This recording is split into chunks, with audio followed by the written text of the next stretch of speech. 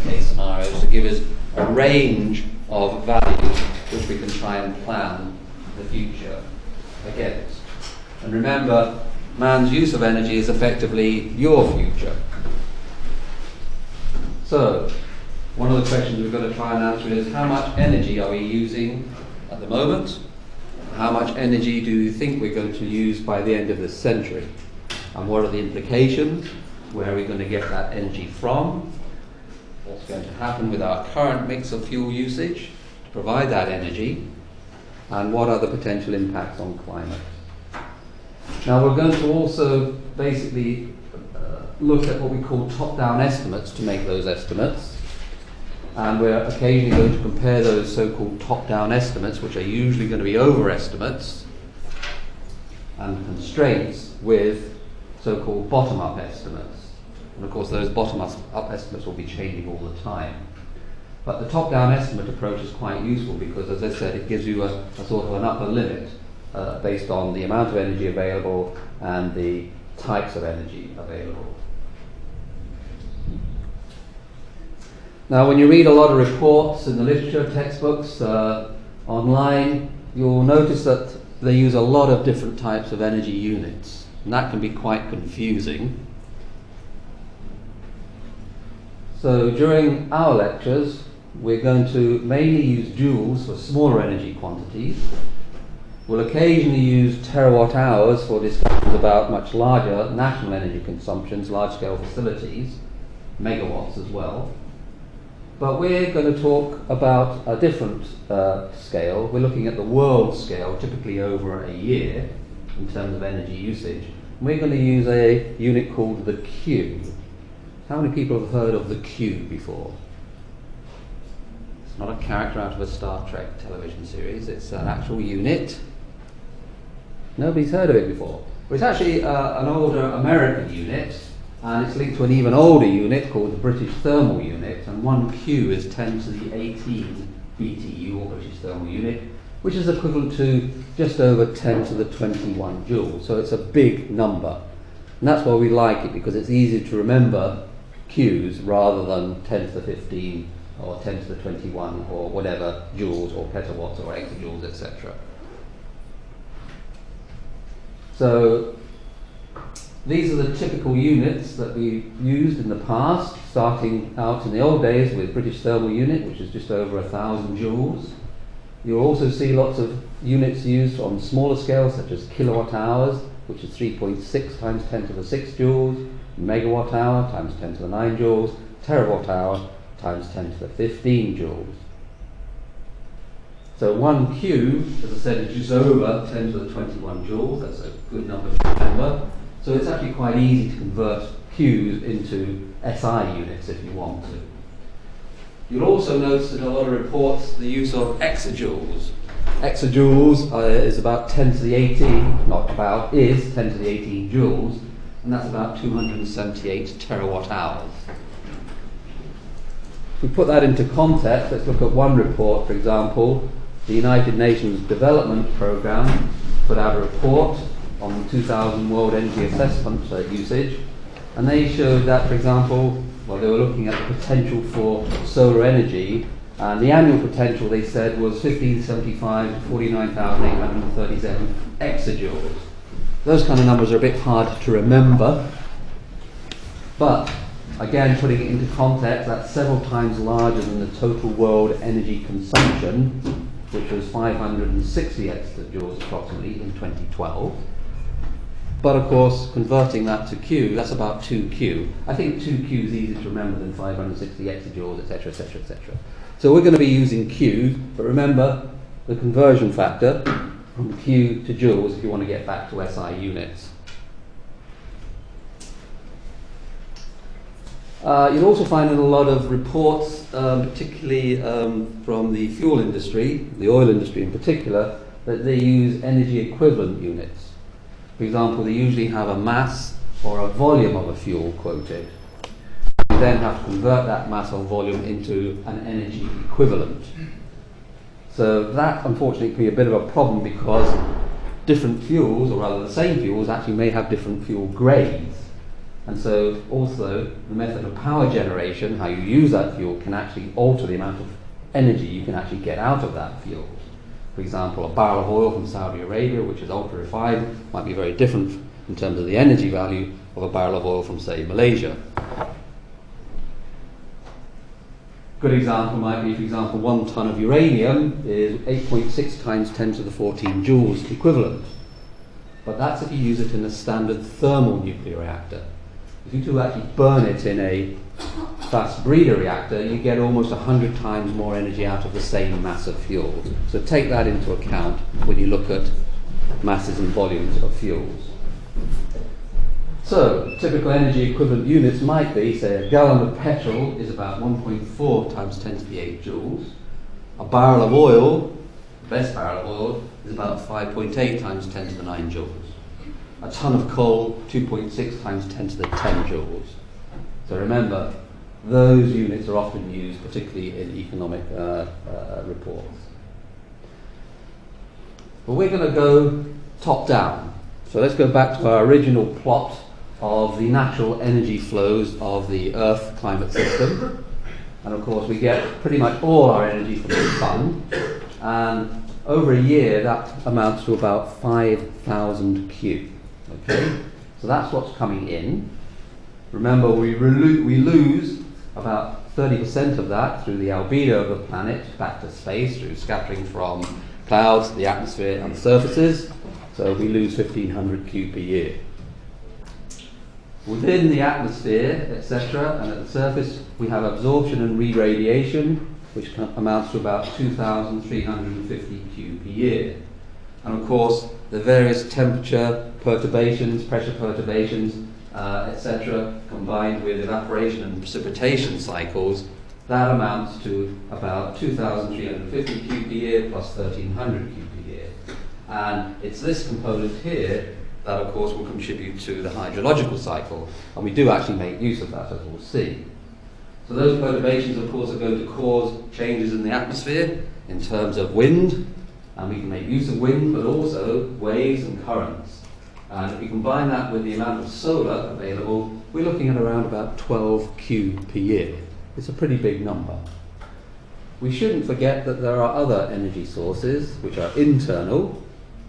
We have geothermal outflow, and there are various locations on Earth that we've been using for over 100 years now, which actually can provide, on small scales, useful heat energy. That amounts to about 1 Q per year. Another source of energy, which is external to some extent, is we've also been using for over 100 years. And that, of course, is the tidal power. And that's associated with the gravitational interactions between the Earth, Sun and Moon, mainly. That comes to around about 0.1 Q per year.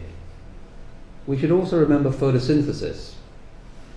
Photosynthesis converts solar radiation into biomaterial, and of course we are at the moment even growing biomass to produce fuel, biofuels. But the total photosynthesis is only around about 1 Q per year, but that's still a pretty big number. So the question is, what of these different components can we actually make use of usefully and efficiently? Those numbers look very big, but as we'll see, those are top-down numbers. We can only make use of a very small fraction of them.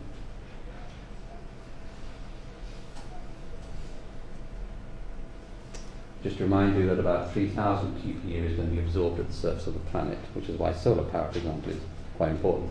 Now, if you don't like Qs, you can always go back to, for example, petawatt, which is 10 to 15 watts, or 10 to 15 joules per second. So sometimes in reports you'll see these sorts of plots which give you the instantaneous energy input. Remember, this is the average, so the incoming solar would be 174 petawatts, and you have to scale all those previous components accordingly to that incoming in terms of petawatts.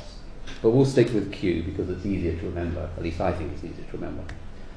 So those are the numbers that you should try and remember for this course, in terms of the income, reflected, absorption, re-radiation, evaporation and precipitation, photosynthesis cycles, and then we have these smaller ones, which we'll see we need to try and make use of: tidal, geothermal, winds, waves, currents, and solar. So those are the natural energy components of our system. and we want to try and make use of those as much as possible. Just to remind you, remember the top of atmosphere solar flux? We estimated was an average for the globe of about 340 watts per meter squared.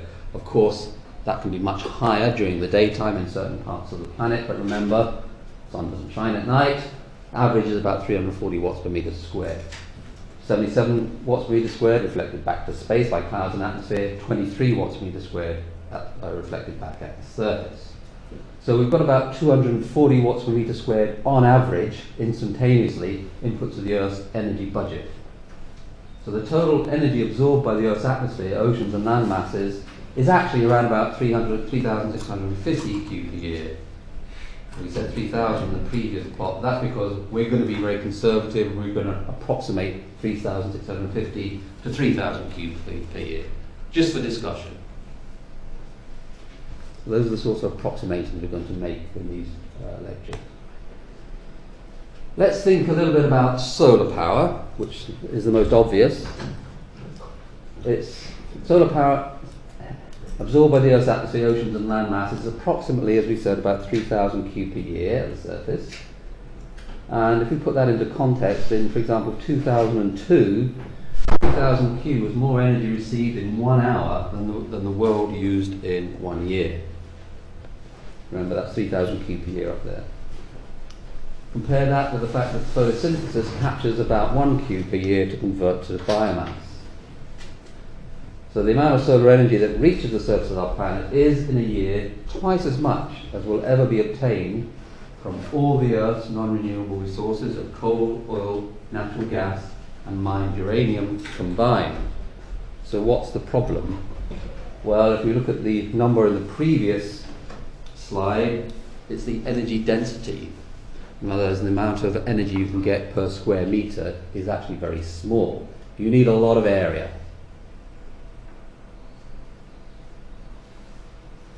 So even though if you look at the available resources, it appears that solar, wind, or indeed biomass is sufficient to supply all our energy needs, the use of biomass causes global warming, you burn fuel. Solar and wind power is not just low energy density, you need a lot of area to collect sufficient amounts of energy. The power is also intermittent. Wind doesn't blow all the time. Sun doesn't shine all the time. For example, you'll often see pictures like this. So this is an estimate of the direct normal irradiation averaged over a year for the entire globe. The units here are in kilowatts per square meter per year. So this is the total over a year. So look at the numbers. They range from about 800 kilowatt hour per meter square per year to greater than 2,800 kilowatt meter square per year.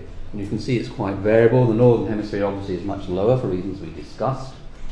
It's much better in those 0 to 40 degree latitude regions, plus or minus.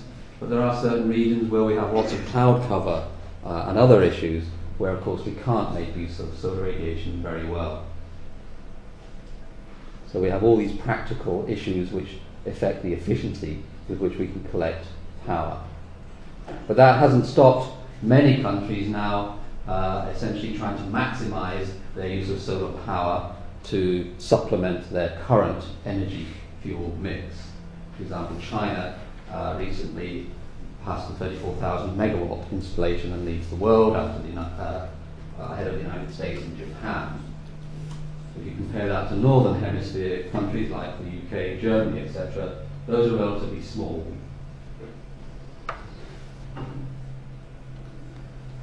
Some things to think about. If you look at the numbers, it's less than 0.02% of available resources, energy resources, are sufficient to entirely replace fossil fuels and nuclear power as an energy source. Hopefully that will become clear as we go through these lectures. If we assume that our rate of energy usage, again this is based on 2005 values, remains constant, we know that we're going to run out of conventional oil by about 2045 and coal by 2159. And the next lecture we're going to actually calculate those numbers and show you how fuel scientists actually come to those estimates using what's called the Verhulst equation. So we show how to calculate that. And those, of course, are estimates, and they will change in practice, because in practice neither of those resources will ever actually run out, because natural constraints will force production to decline, making it much harder to get what's left of those resources out of the ground.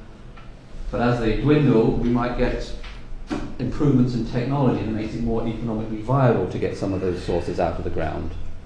And that's been particularly true, for example, for things like shale gas, fracking, tar sands, even ocean clathrates, or methane clathrates, are being considered. So there are always going to be technological developments to actually increase extraction of non-renewable fossil fuels. So we have to try and take that into consideration. Now, what is it that's going to drive our energy usage going forward? Well, obviously there's going to be a lot of factors, economics, but a lot of that is going to be driven by population growth. How is the population going to change over the next 100 years or so? And that's key to defining the scenarios that you hear so much about.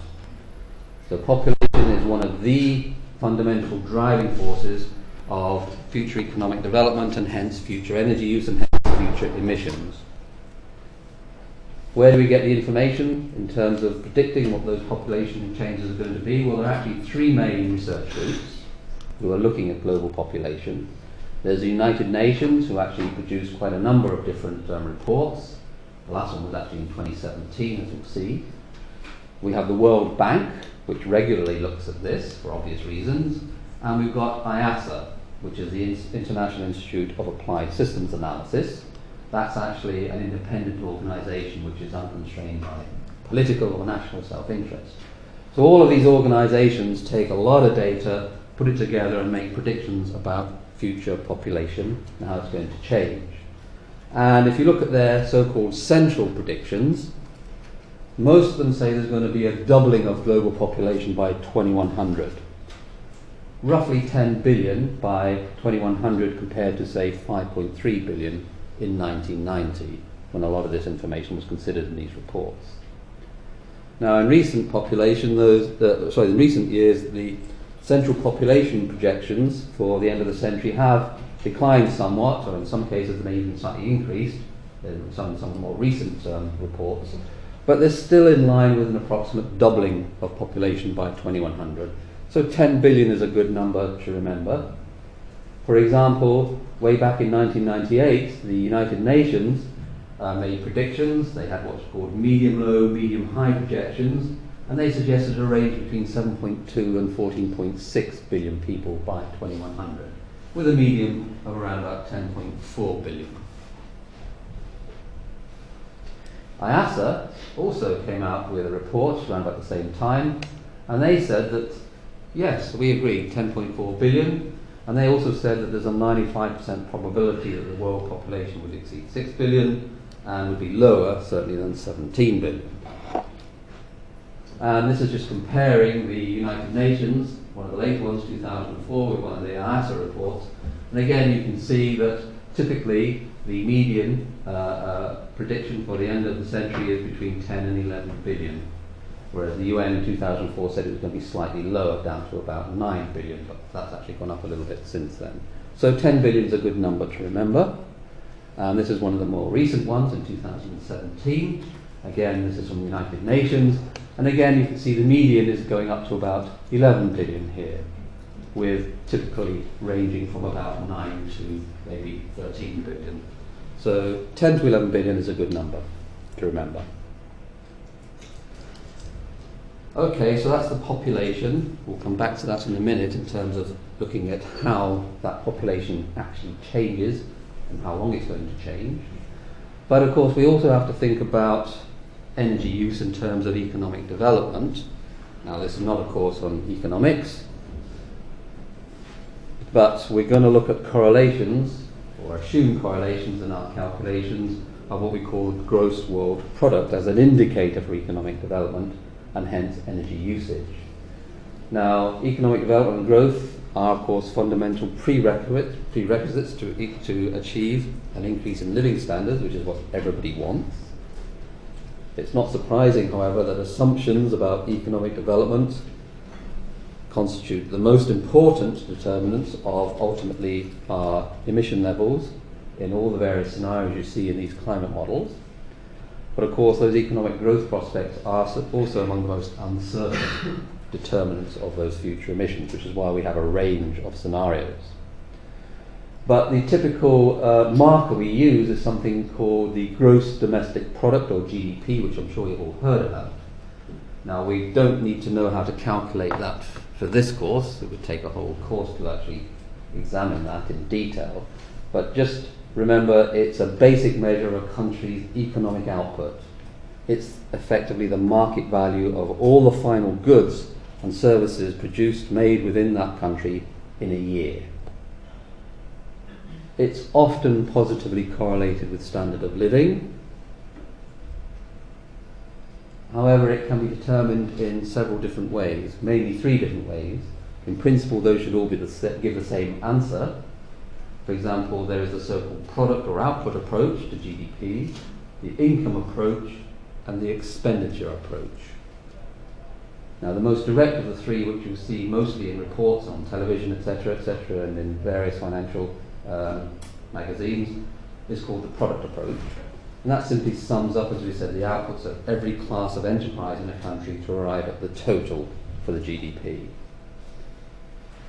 The expenditure approach, and again, you don't need to know the details, just be aware that there are these different ways of estimating GDP, and they can vary in terms of the final answer. The expenditure approach works on the principle that all of the product that you produce has to be bought by somebody. So the value of the total product must be equal to people's total expenditure in being able to buy those things. The income approach is different. It works on the principle that the incomes of the productive factors, or producers, must be equal to the value of the product, and determines the GDP by finding the sum of all the producers' income. So it's a bit more complicated, but in effect it should give the same answer. Now, this is an old graph here, and this is often used to show the correlation between energy use and essentially economic development, or GDP. So the vertical line is the GDP per capita for all these different countries, and the horizontal axis here is the kilowatt per capita. And as I said, this is a bit of an old graph now, but effectively the argument is that we have this positive correlation, and we're going to expect in a lot of the scenarios, most of the medium scenarios at least, rather than the worst case scenarios, that everybody is going to progress from the bottom left to the top right of this graph. So we need to make assumptions, for example, about current energy use and eventual GDP when we look at the end of the century energy use and how much we're going to have to plan for. So remember, increases in gross world product correlates closely with energy use. This is just an example of how to calculate GDP, but again, you don't really need to know the details here for this course, so don't worry if that's a little bit confusing. Again, this is a slightly updated graph. Unfortunately, different people plot it in different ways.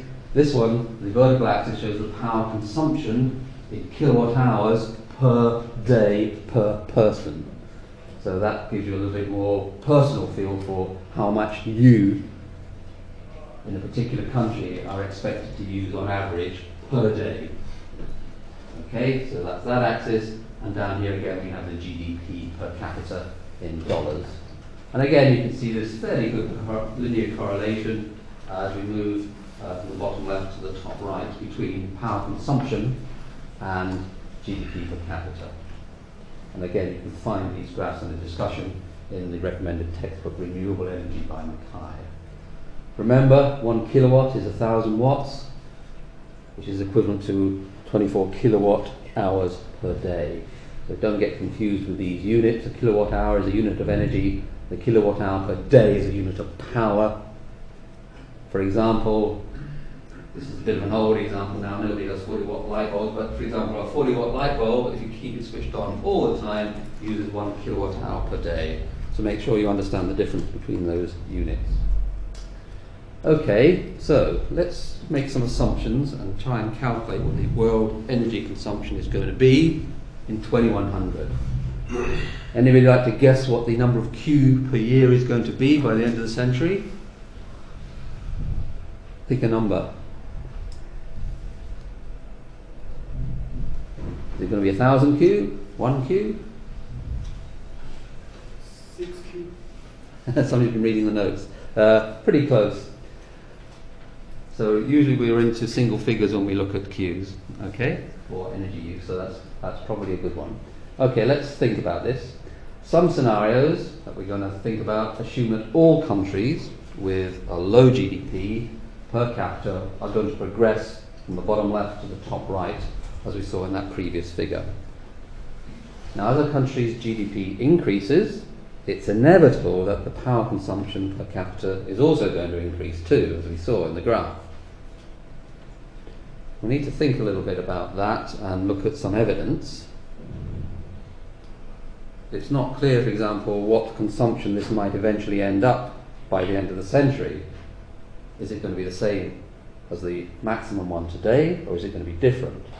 For example, the average European power consumption is currently about 125 kilowatt hours per day per person. So are we going to assume that everyone will eventually achieve this by the end of the century? Are we going to assume that everybody in Europe is going to continue to use 125 kilowatt hours per day per person? Or is that going to change? We could assume also that in future technological efficiency measures will allow all countries to attain either European standard of living with a lower power consumption, and some estimates of that suggest that it could be as low as maybe 68 kilowatt hours per day per person. But that's the ideal. Bear in mind that UK industrial activity, which got us to this point in terms of our current standard of living, is a lot smaller now than it used to be. So maybe as other countries go through the same cycle, it'd be more sensible to assume a higher target. For example, Hong Kong, which is about 80 kilowatt hours per day per person. Something of that order. What about the gross world product? As we said, that seems to be correlated with energy use. How is that going to change in future? Well, this graph shows the rate of change of gross world product as a function of time. This is from 1971 to 2003. We'll see what it is later in a moment. And so this historical world gross world product growth rate has been about 4% per year. So GDP increases at 4% per year since 1950, actually. So in the scenarios, we tend to look at an average annual growth rate up to 2100, and they tend to range from, say, worst case scenario about 1% up to just over 3% per year, with a median of, say, 2.3% per year. But you notice over that period, it's around about 3.6% per year. So those are sorts of ranges of growth of GDP that we're going to expect. And for example, if you look at the more recent data from 2006 to 2018, again, even accounting for that big blip in 2009, which I'm sure you're all familiar with, we're still looking at around about just over 3% rate of growth per year. So that number, 2 to 3%, or even 4% as a higher estimate, is pretty good.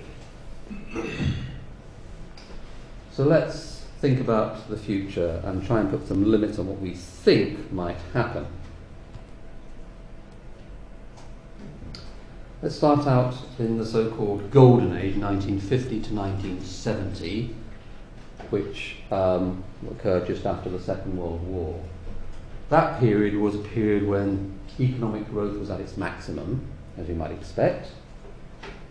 But remember that a lot of the investment that made the subsequent growth possible was actually investment in infrastructure such as power stations, hydroelectric dams, for example. So we can assume that the rate of increase of energy reduction was also at its maximum during that period, around about 4% per year. So that sort of gives us an upper limit. If we assume that that maximum is going to continue for the next 100 years as a maximum, energy consumption per year, which we're going to call EN, at some n years after 1970, we can easily calculate. It's just the energy E0 at time 0, which is 1970, and 1 plus R, which is the growth rate, 4%, to the power n when is the number of years. So that's a typical sort of simple equation we can look at to estimate how the energy consumption is going to change as a function of growth rate. If we use that projection, we end up exceeding 30 Q per year by 2098. That's a very big number. But remember, this is the upper end of our estimate. 30 Q, remember we said 30,000 Q per year is absorbed by the planet? That's 1% of that total 3,000. The extra radiation, of course, is going to be lost by re-radiation. I just said something there which should actually give you pause for thought. If we're going to use 30 Q per year as energy for our domestic and industrial use, what happens to that energy? We're converting some kind of fuel into energy or work, etc. What happens to that energy? We said it gets lost eventually by re-radiation or heat, a large fraction of it. So in other words, we're pumping extra heat into our climate system. This has nothing to do with CO2 emissions, this is simply heat by energy conversion. What do you think impact that is going to have on our black body radiator? We can use our Stefan Boltzmann law to compare the two. E over E naught is just the absolute temperature ratio, T over T naught to the power of 4. If we're looking at a change of 1% of the net solar input, we're looking at a temperature change of the order of 1 Kelvin, just from our energy usage, nothing to do with emissions or greenhouse gas effects. Now that's a rather simplistic argument because there are certain issues associated with that assumption, but it's a useful way to constrain our thinking about our energy usage. So if we can stand a 1K rise in global temperature, we shouldn't really think about coping with much more. And remember, it's not due to greenhouse gas emissions, but simply direct heating from energy conversion, something people tend to forget about. Now, we put limits on energy use by saying that the energy that we're going to use will not get above this rising line given by that equation. But let's assume that we're going to say we cannot go above the horizontal line, subsequently given by 30 Q per year. So that's a very, very simple equation we have there, En equals E naught, 1 plus 1 to the power n. So after about the end of the century, 2098 or so, we're going to assume that energy consumption somehow magically stabilizes and will never go above 30 Q. And we're also going to assume that we're never going to essentially produce energy greater than the slope of that line, the growth rate greater than the slope of that line. But remember, that's you assuming a growth rate in energy use of 4%, which again is uncertain. But it gives you a rough idea about the kind of thinking that goes into how we predict energy consumption. Now, that projection we call a reference projection, and it's going to put an upper limit or a bound on the future energy use, but of course, hopefully we're not going to get anywhere near that number. But let's now consider one of the other drivers, world population growth. We need to estimate the standard of living, the desired standard of living, to drive a more accurate estimate of future energy consumption. And that's going to also serve to highlight whether we've got a resource problem. Do we have enough fuel resources, enough energy access to actually address the amount of energy we need? In other words, do we have a resource problem? And if there is a problem, how big is that gap? And what have we got to do to fill that gap? So we need to make a series of assumptions before we make those estimates. And those assumptions are going to be about where we want our future energy consumption curve, in the previous slide, to lie.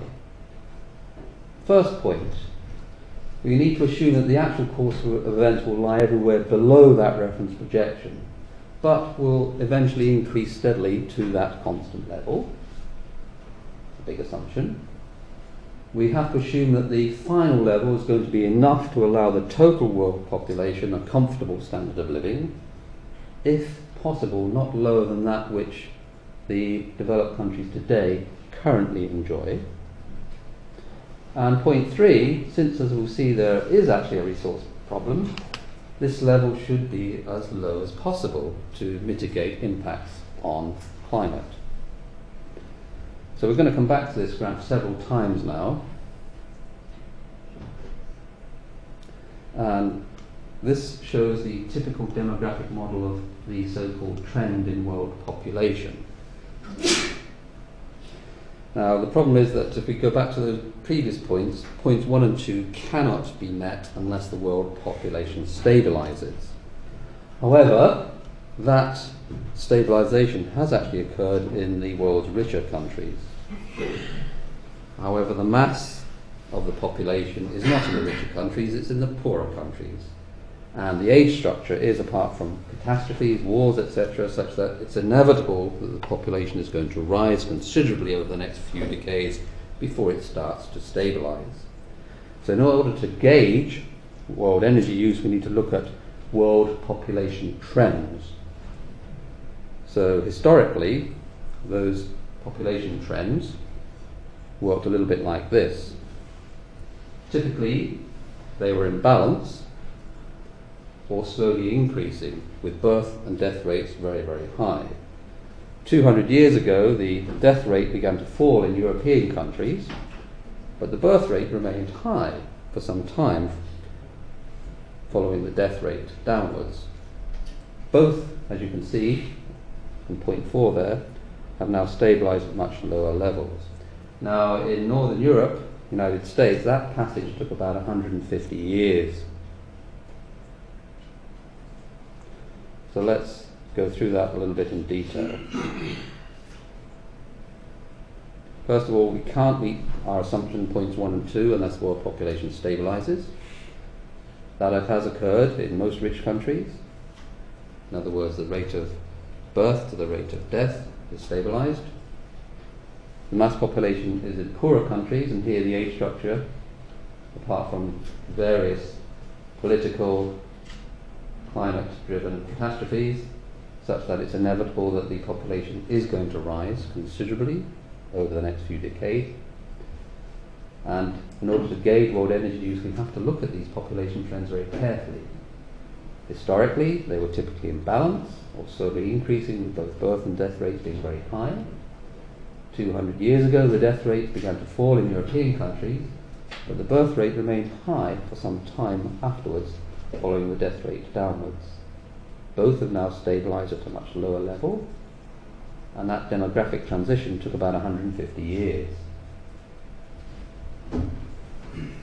The birth rate continues to fall due to improved economic circumstances and social change and development.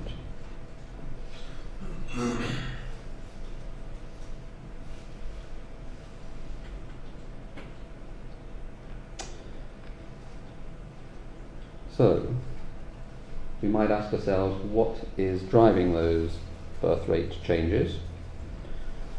Well, remember we said in stage 1, birth rate or population levels fluctuated because there was no steady growth. Birth rates were high, death rates were high. Stage 2, that began to change around about the year 1800 in the West. Mortality rates began to decline because of improvements in medicine. And that reduced the toll of infectious diseases, which is the biggest killer in countries with high death rates. So eventually the population started to grow. That was in stage 2 of that graph.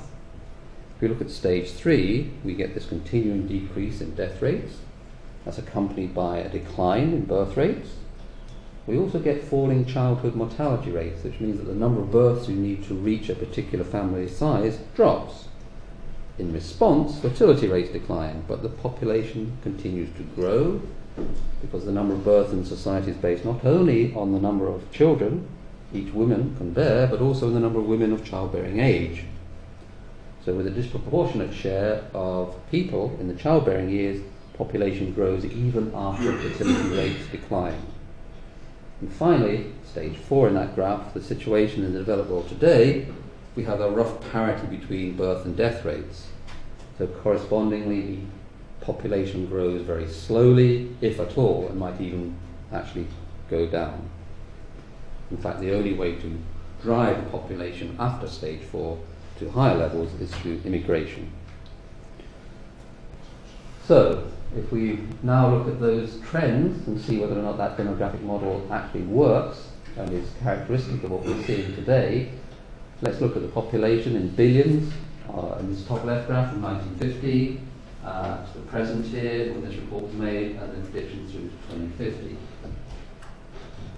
This is split between regions Africa, Europe, North America, Asia and Oceania, and Latin America and the Caribbean. So that's trends that were assumed. On the right-hand side, they plotted the stabilization ratio, in other words, the ratio of births to deaths. One, of course, is no population growth. So you can see the grey line here is the developed countries. That's already stabilized, and if anything is going down slightly. And the same is true of, for example, various other regions. For example, if we were to look at the developed regions in grey compared to the developing, you can see the developing are now also coming down markedly as well. Some other regions are a little bit slower to do the same, but they are also predicted to peak certainly before 2025 and are starting to come down now as well. So they all seem to be following this demographic trend where the populations are going to essentially stabilize. So those are the sorts of population predictions that are used when we want to think about future energy use. So make sure you go through those different stages and understand why those changes occur, why they're occurring, and also the reasons why we will need to understand that. So those are the 4 stages you should try and learn.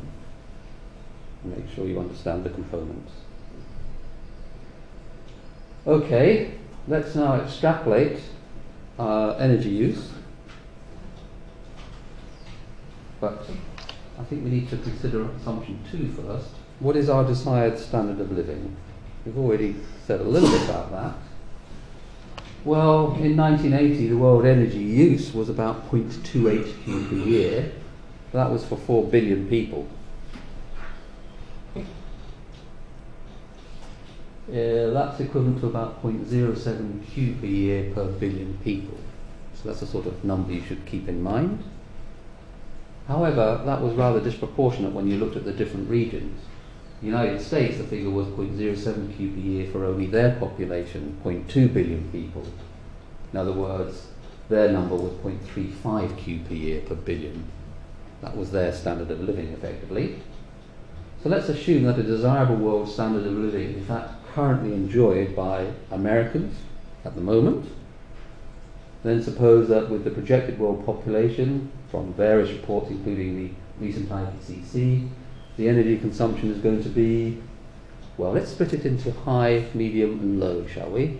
So a high variant, a medium and low. Let's imagine the high is 16 billion, medium 10 or 11 billion, low 8 billion. Well, using our simple calculation from the values above, we're looking at 5.6 Q, the high estimate, medium estimate 3.8 Q, low 2.8 Q by the year 2100. So those are the sorts of numbers we need to think about in terms of delivering energy to the future population. It's still a worrying thought, because those numbers are pretty high. Remember, Q is about 10 to the 21 joules. But it's certainly a lot less than that 30 Q per year maximum we estimated from our top-down estimate. Let's be pessimistic and assume that we're going to need about 5 Q per year. So that's a good rough estimate. The next question we have to think about is the timescales for change. Remember, as birth rate declined, that's associated with economic growth. We have death rate reduction driven by human health improvements. That's usually pretty rapid in that demographic change. Economic growth is closely linked to an increase in energy supply. So the faster a nation increases its use of energy, the faster its economy will grow. So we have this feedback. And of course, the earlier the birth rate starts to fall and stabilize. lowering the birth rate soon reduces that demographic transition time. In the West it took 150 years, but of course it's going much faster now with greater access to more energy. So lowering birth rate reduces the demographic transition time, so that should reduce the final population of the nation over a shorter period, but in the long term it also reduces its final energy burden, we hope. However, at the moment we've ignored the limits that are imposed by the economics and the rates of change, and that's one of the big uncertainties. To meet an increase in energy demand, we may require substantial changes in the way our system currently functions. We may need to change our economy to preserve or even improve the efficiency of our energy supply. This is already happening to some extent following the Kyoto emissions limitations, which were signed up to by most of the world's countries. But those changes can't be made overnight. They're subject to significant economic constraints. So we need to make some rough estimates of the timescales that are going to be involved. And we're going to continue discussing those timescales in tomorrow's lecture. Okay, thank you for coming.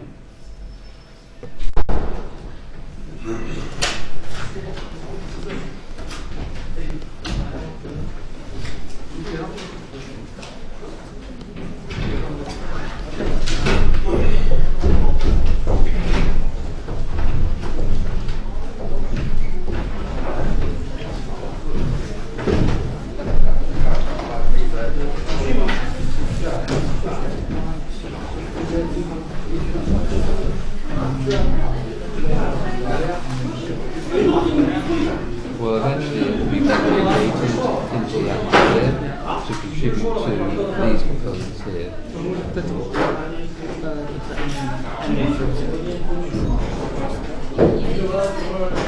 Is it true? When you say it's not closed, what do you mean? Because my phone it has a net income. There is a net income?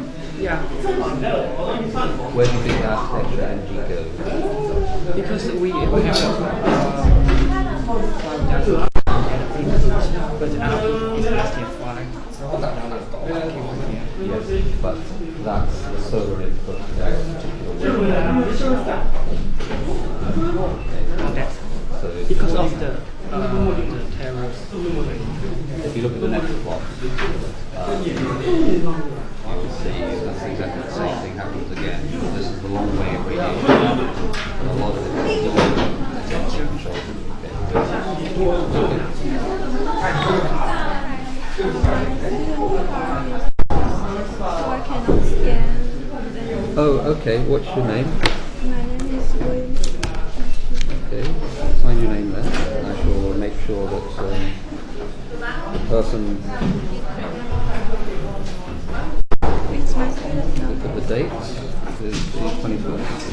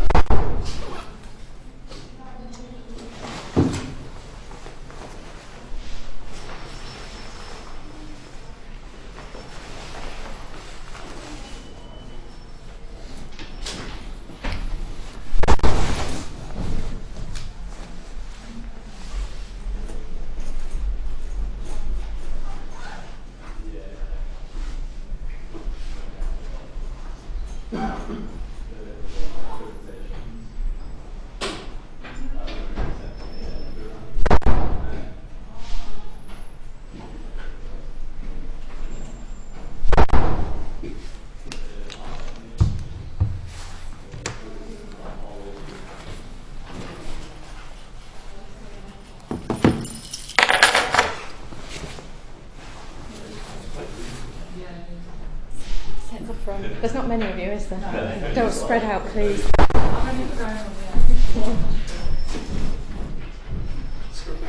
Yeah. I'm going in here. I know what you mean, actually. It's not very nice to be. Actually, I can't do yeah.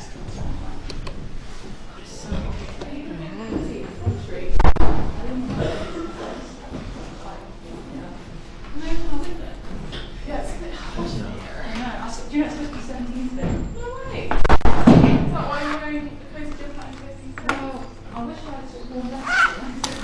I'm really warm.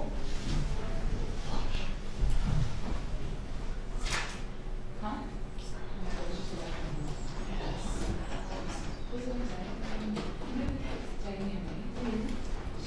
They're good, weren't they? How much did they cost? Well, You just made it. what, minimum of that? You just didn't do that, Michelle, it would be £1.50 for 3 days. 70. Oh my god, that is really cheap. Cakes? Two. Oh my god, what's going on? You've got it all wrong. No, it's not like that. But I drew money out so I could give them more today because I didn't have that much money on me. What's nice? So I And was I'm like, going back. I'm going back today. Have they got all the things today? Yeah, they're doing it. Oh no. please, it's so good. Yeah, so did you have some of that brat stuff? Or the chocolate covered stuff and like rich tea biscuits in between? No, and did cocoa? you? Yeah, that was probably the nicest. What's it called? Like brat. Yeah, I've heard of that. Isn't it? I don't think you bake it. I think you just mix like biscuits. And then you like put it cocoa and butter. together. Probably You the know, like worst. the- Yeah, you squash it together. It's What? like that. Chocolate what? Chocolate salami. Chocolate salami. Yeah, or chocolate lasagna. Have you ever had that?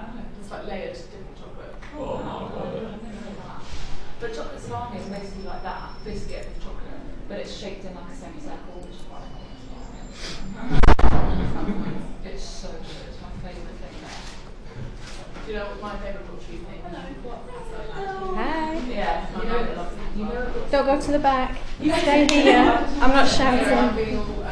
You like it, you're always I just hit my like 6 times. Yeah, I got it there. I just want to see.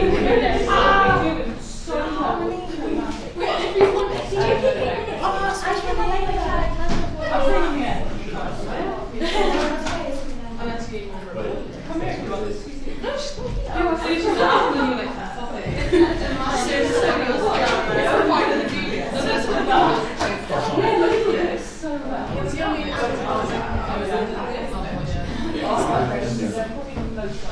Might get cold now. Oh yeah. Well, how long?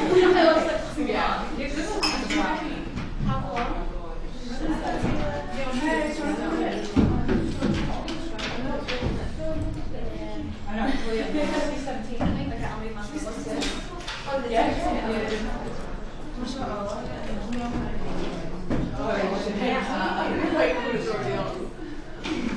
No, mine's running out, so I have to get. Would one of you guys mind logging in with the university login to the PC for me?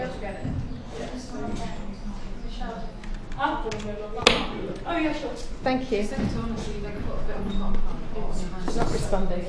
It's fine. Don't worry.